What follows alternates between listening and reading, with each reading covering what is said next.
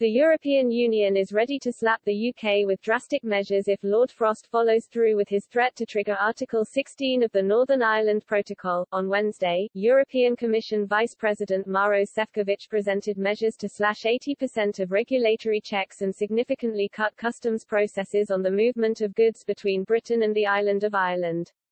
But these measures could still fall some way short of what the UK is demanding, who had been seeking a series of other wholesale changes to the Northern Ireland Protocol. Under the mechanism, the European Court of Justice would act as the final arbitrator in any future trade dispute between the two sides, but Britain wants that provision removed and replaced with an independent arbitration process, something the EU is refusing. Mr. Šefčovič is understood to have told EU diplomats in a behind-closed-door meeting the bloc will not hesitate to strike back if the UK tries to pull out of the protocol, according to a report from Bloomberg, citing two officials briefed on the conversation.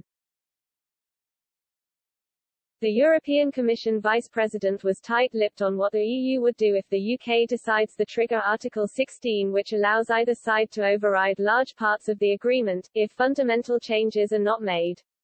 One EU diplomat said any response from the EU to the UK ditching the treaty would have a drastic measure that gives an unequivocal signal.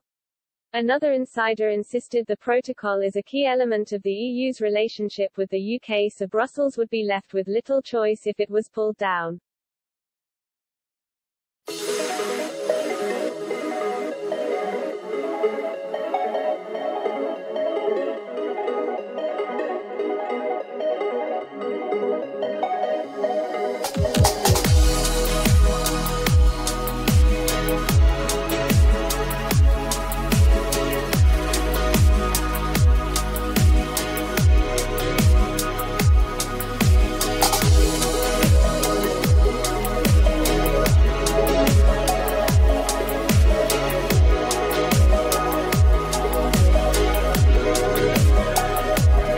Queen Margrethe II to bring Karen Blixen's image creating worlds to life in Netflix film.